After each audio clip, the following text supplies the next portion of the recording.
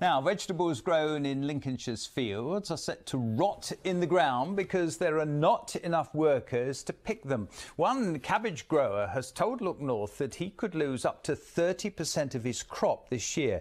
He's even doubled the wages for picking the veg to £20 an hour to attract people. As our correspondent Paul Murphy reports, veg lying in the fields means that supermarket shelves will stand empty. This farm produces more cabbage than any other in Britain. It's a business turning over more than £26 million a year. Pink star cabbage, which will be destined for a lot of variation in coleslaws. But this harvest, it's facing one big problem: finding enough people to lift the stuff out of the ground. Everything is harvested by hand, prepped by hand, but also planted by hand. So this is where now innovation is going to come. But until that point, and of course, innovation costs money. So, but with like any crisis, there's always something comes out of it. The veg industry has long pinned its hopes on technical innovation and robotics to reduce its need for workers. But that's yet to happen on any scale. This regional labour shortage could have a much wider impact. 30% of England's fresh veg is produced in Lincolnshire. In a normal year, 1,000 lorries per day leave the Spalding area alone carrying food.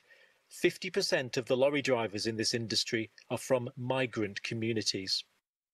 Now, the autumn harvest has traditionally been a time when thousands of migrants, largely from Eastern Europe, have come to work in the cauliflower, broccoli and cabbage fields of southern Lincolnshire. On some farms, they've comprised up to 90% of the workforce. But new visa rules, as a result of Brexit, have severed that pattern of migration, and we're left with the prospect of good food rotting in the fields. Brexit certainly having an impact. The people that could move freely within Europe before now can't. In the past, we had something called a seasonal agricultural workers scheme, which saw workers from outside of Europe come into the UK.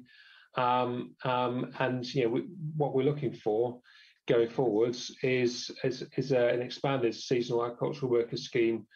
We're in a refrigerated store. Simon has recently doubled wages here to try to attract UK-based workers.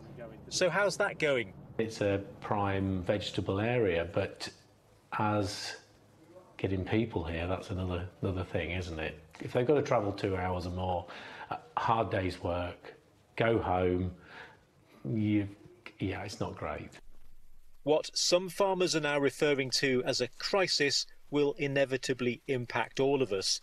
There's a warning of vegetable price increases in the months ahead as labour shortages really begin to bite. Paul Murphy, BBC Look North, Spalding.